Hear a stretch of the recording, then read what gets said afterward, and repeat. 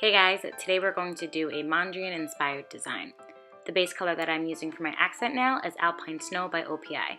I'm starting out with black acrylic paint and a liner brush from the Estonia Store Glam Gadgets set, and after painting two vertical lines dividing my nail into thirds, I'm going in and painting kind of random horizontal lines to block off the sections.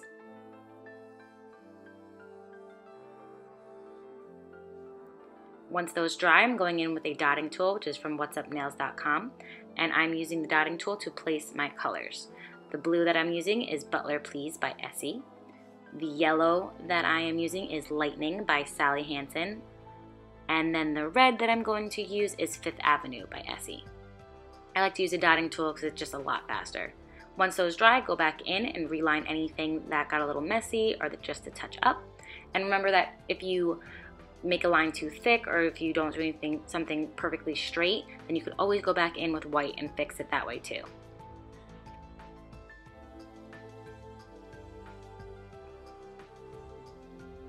Wait a few minutes for everything to dry and then add top coat. I'm using HK Girl by Glisten and Glow. If you recreate this look, please tag Nail Storming Inspired on Instagram so I can see.